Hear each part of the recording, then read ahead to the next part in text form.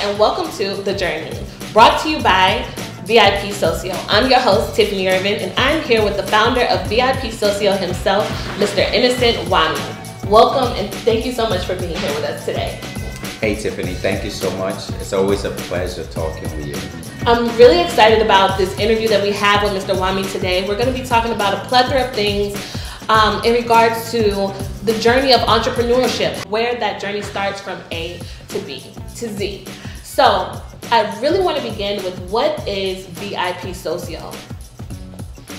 Well, I always love to talk about VIPsocio because that's my baby. For sure. So VIPsocio is really, it's a Black culture hub. It's an Afro culture hub, right? We do three things.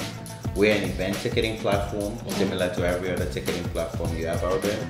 We're a marketplace, right? Similar to Shopify or Amazon. And we're also an influencer platform. And we've successfully brought all three of those platforms together. And our main focus is really to accelerate Afro culture, to make sure that every entrepreneur, every business person, every event organizer that comes on our platform is able to make money. And our biggest difference is the fact that we provide a platform where they're not making money just with one, they don't have only one revenue stream, right? We make sure that when you come there as an event organizer, you could make money as an influencer. Or if you're an event organizer and you have a brand, you could sell on our platform. On the other side, if you're a brand or you're an influencer on Instagram, on Facebook, and you're on our platform, we provide you a good online presence that allows you to tap into all of your strengths, tap into multiple revenue streams. Nobody else out in the industry does that. And I get that it takes a lot of work to get from point A to point B to point C. But what I really want to know about is, why did you start the platform? Why did you start VIPsocio, and how has your personal life influenced you to embark on this journey? That is one question that I used to answer very lightly when I did interviews, but it is probably the most important question for any entrepreneur out there. I agree. Right? Why do you want to embark on this journey? Why do you want to leave the life you've been living? Why do you want to leave corporate America and embark on this entrepreneurship journey? Because it's really tough. And for me, this is very personal, because I think the entrepreneurial spirit in me comes from way back, from when I was young. So I was brought up by two mothers. Oh wow, I didn't know that. And I'll explain it. So it's my mom, because she had me really young at 16. And at some point in her life, she had to go pursue her education. And my aunt, her older sister, actually raised me with her grandmom. So I really have two mothers. And the two of them together with my dad, taught me several things. My mom is more of a scholar, but my aunt was an entrepreneur. And this is back home in Cameroon, because I'm from West Africa. This is back home. And she basically grew up in a small town, but I learned diversification. From your mom? From my aunt. My second mom. I cannot even refer to her as my mom. So what she taught me, I saw her diversify at a very early stage in my life, when I was about 8 or 10 or 12 years old. I saw her manage 4 or 5 different businesses. And have a great understanding. Even after my MBA here, I only came to the realization that, you know what, she was, without any formal education, she was probably the best business person, and she sowed a seed in me. What my mom and dad did was make sure that I understood the importance of school. So I just want to interject. Clearly that takes a lot of courage for your mom to be a 16-year-old young mom, to still embark on her own journey to getting a higher education, to actually live in a developing country, which is what we classify Cameroon as in America. So it gave you some type of courage that it takes to actually start the journey, like the actual entrepreneurship journey. And I noticed that you said something about challenges. So initially, with the why, clearly your upbringing has influenced you tremendously. Like, what outside of the why and the challenges that you would say that you have faced along the journey of creating the VIPsocio? Well, so as an entrepreneur, there are multiple problems, right? It's a journey that you have to actually have a lot of grit. You have to have persistence, you have to have a vision. Right. What they instilled in me was a vision. Right. Was that ambition, was that desire for something better. To a point where I worked in corporate America for 18 years. Right. But inside of me, there was always that desire to do something bigger. Right. That desire to put something of myself out there right. for other people to consume.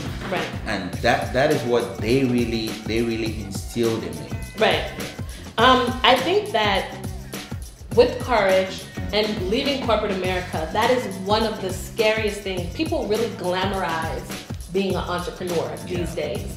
So just give me a brief kind of insight on how was it actually leaving corporate America and saying that I know that this is something that I have to contribute. Like, how did that transition go? Well, it took a lot. Like I said, it took 18 years of working in corporate America. Right. It took for me to go do an MBA, right? And to have the courage to do in the US. Right. I've always been an entrepreneur at heart. I've started ventures in Cameroon when we initially started, when the internet was just budding. I own an internet cafe in Cameroon. Oh, wow. And VIPsocio is not the first online application I've done. I started Carbon Black and I exited that. And then after Carbon Black, it was Event Turnup. But prior to that, after my MBA, even with the courage, with the understanding, right. I still started small. I owned a banquet hall in Suwanee, Georgia, and I ran that for six years.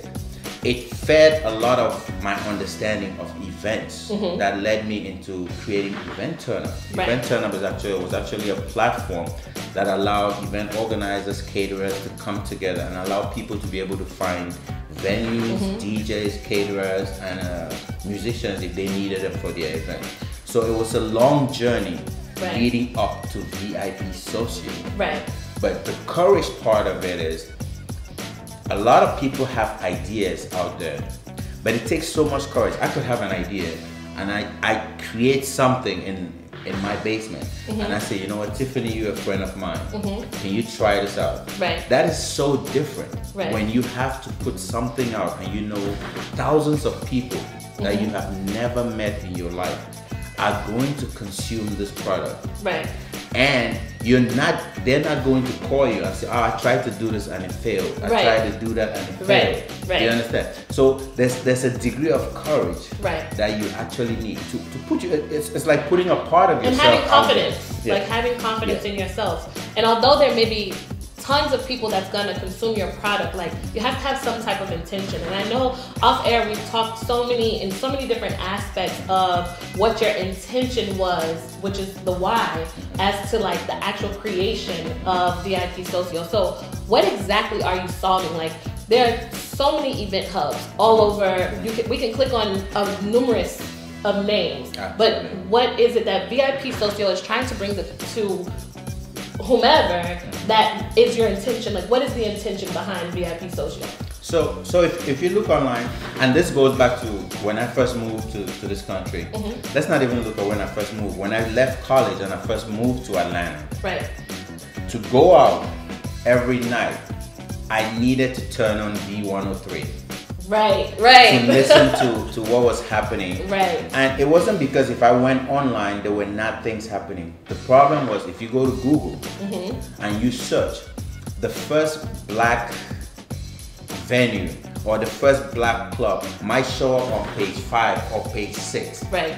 And the reviews are not there because black businesses don't actually spend that money, or they don't have, the smaller business don't have the money to rank #1 on Google. Right. And it's the same thing if you travel to LA, you travel to New York. And being African, I love African music. I love hip hop. I love Caribbean music. Right. It is so difficult. It's so difficult. If I get to New York today, I literally have to call 5, 6, or 7 people to tell me what is happening. So I felt like there is really a need for a hub for Afro culture. And when I say Afro culture, I'm talking about Black culture. Period. Right. Where people that want to consume Afro culture will be like a kid in a candy store when they get onto VIPsocio. Right. So that for me was the biggest problem. Right. Right. There was no solution out there. There's no single hub where you can come, and not just African or Black people or Caribbean. Anybody that admires Afro culture, you know, Afro culture today influences music, influences art, fashion, right? Influences fashion. Right. But that brings me to the other part of it. So we influence all of these cultures, right? But none of us make any money out of it. And that is the key to VIPsocio. I want to create a platform where all these creatives can come and actually monetize. Because what happens now is when you hear trap music, might have started in Atlanta, in Southeast Atlanta. Right. There's thousands of young kids that actually created this culture. Mm-hmm. But one out of maybe 100,000 of them will make it. Right. So we need some kind of medium for those creators to actually benefit from the influence that they're having on popular culture. So basically you've created this Black enterprise, or you're contributing to the Black enterprise, which I think is amazing because the solution to a lot of our problems, I'm a young person, I use VIPsocio, I advertise on VIPsocio, and it definitely has. Thank you for that. Thank you so much for having me. I've made money off of your app, so I know that to be very, very, very true.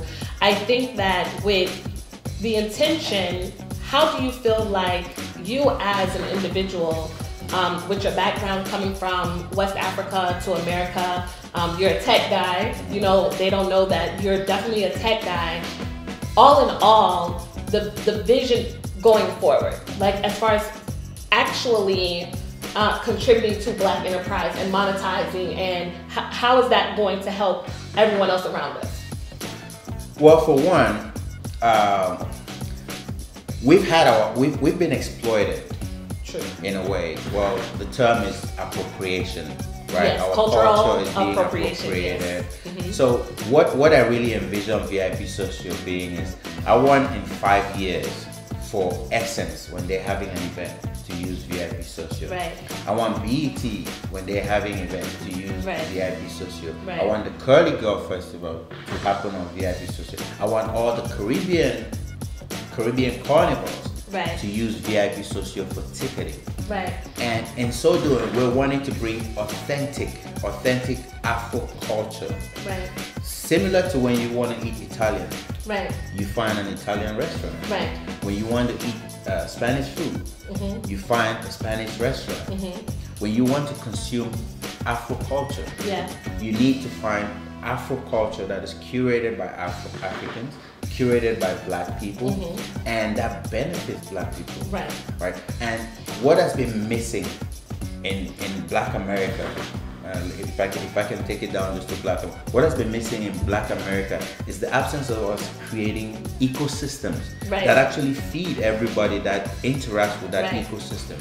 Right. So in short, you're creating from this one hub, we're creating more jobs for our people. We're bringing awareness. We're owning our culture, and we're spreading the culture. In short, basically. And we're making money for everybody that comes from that platform. Right.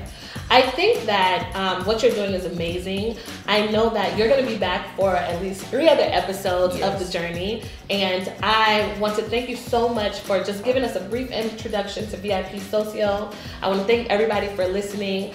Until next time, I love you for watching. Thank you.